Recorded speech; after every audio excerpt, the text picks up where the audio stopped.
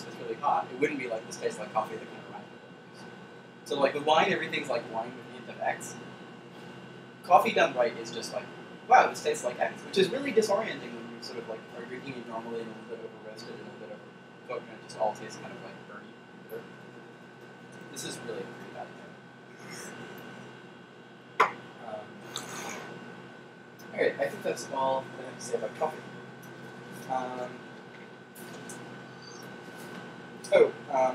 Just a brief aside on caffeine in general. On like tea and coffee related forums, you'll see big arguments about whether or not tea has caffeine, because it has tea and yerba mate, which is one of the few other things that has caffeine, has mate, and chocolate, which contains caffeine, actually contains theobromine. These are all very, very similar chemical compounds, just like big molecule, like one thing is twisted like 5 degrees. And you get big arguments as to whether or not they actually have different biological effects. And there's plausible reasons that they might, but they're going to be similar. Mate is supposed to make you more kind of alert than physically alert. When the Spanish first tasted chocolate, they called it intoxicating, and it is unclear whether the chocolate was first mixed with some other actual alcoholic beverage, or whether the caffeine content in that original chocolate was so high that they just became excitable as if they were drunk. Very cute graphic monkey stars. Yeah, it should be like he makes you feel so much better. Yeah. I mean, more amusing. Also, decaffeination. 2 small notes on that. First, decaf doesn't really exist. Like, no one's ever found a way to actually really decaffeinate coffee or tea. But mostly decaf is very, very easy to make. Actually, for tea it is. For tea, you take some tea, you steep it for about 20 seconds, throw out that water, and you steep it again. The caffeine is very water soluble, so it'll all dissolve out very quickly. And the tea will still taste fine if you just keep it a second time. So there you go, decaf tea, to save you some money if you would otherwise have bought it. Decaf coffee. Cheap decaf coffee is probably carcinogenic. It's basically steeped in like formaldehyde and weird shit. There have been a lot of studies like, wait, should we like actually be like make this legal? And then better decaf is actually this weird process where they mash up coffee really fine, like green coffee, and you can make kind of like steeped green coffee, and then throw out all the beans. And then take some other beans and like do some complicated decaffeinating processes to them, and then infuse the flavor of the first beans into the second beans. So it's very complicated, fairly expensive, and requires twice as much coffee, but it doesn't involve using any weird chemicals, so it's kind of like the preferred thing. So this confirms that decaf is indeed.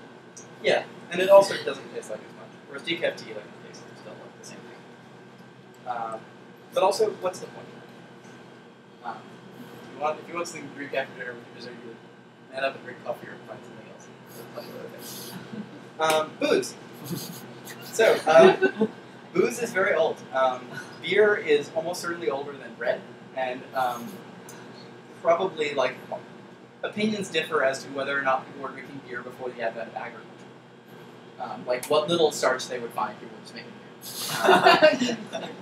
So yeah, estimations are like 11 to 12,000 years. Like a lot of fairly complex brewing techniques and a lot of like the common distinctions in beer have been figured out by the Egyptians by like 2500 BC.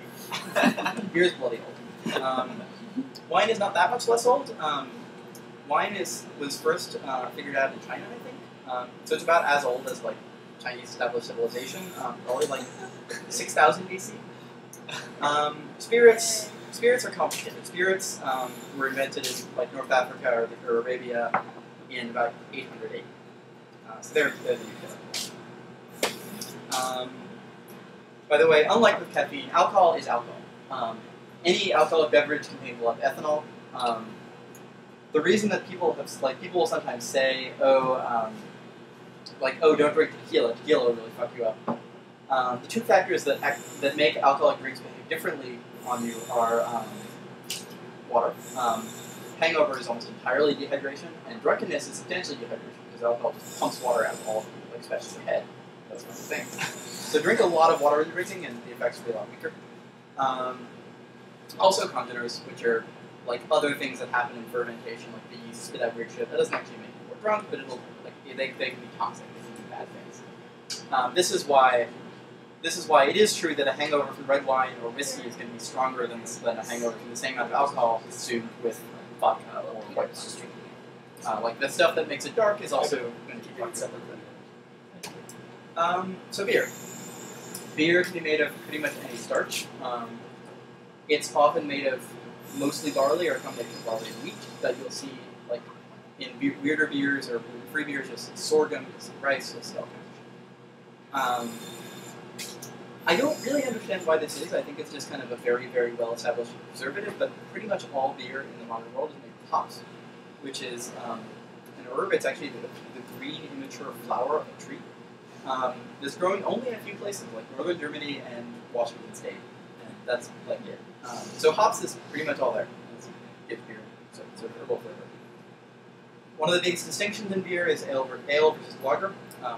It's fundamental. It's different species of yeast. One of them ferments on the top in contact with air, on top of the mash. The other one ferments on the bottom. This is fermenting basically grains that have been boiled and mashed up, so they're sort of infused into the water. Typical ales, they tend to be darker. They're usually more interesting. They can be stronger. IPAs, they pale ale, Belgian beers, which are made from wild yeasts that are usually ale yeasts.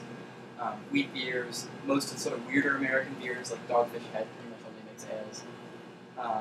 You'll get strong things like imperial IPAs where it's like 12% alcohol instead of usual like 4.5%. I think actually someone in Scotland did some crazy yeast engineering and made 40% alcohol beer, but that's wacky shit. And they're also charging $100 a bottle for it. And then lagers are Pilsner, Bock, Porter, and Stout have actually in the last 100 years switched from being ales to being lagers. They like do all the same steps and then put a different yeast to it. They're milder now than they were. But yeah, so basic beer distinctions.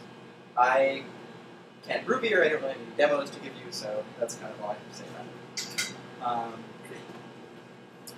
Wine, also, I don't have that much to say about, especially because wine, unlike the rest of these, has a really strong connection to the fine dining industry, which is made of nothing but money. So there are like wine science state established fields. You go to UC Davis, you can actually get a degree in enology. So there's a lot of things that have been said about wine. I don't understand any of them. But like very, very straightforward, simple variables like what you call wine, what properties wine has depends on where it's from, what species of grape you use, whether or not you let it ferment with keels or not, which is what makes the red or white difference. It's not red or white grapes, it's always red grapes. Whether you mix or not, things like that.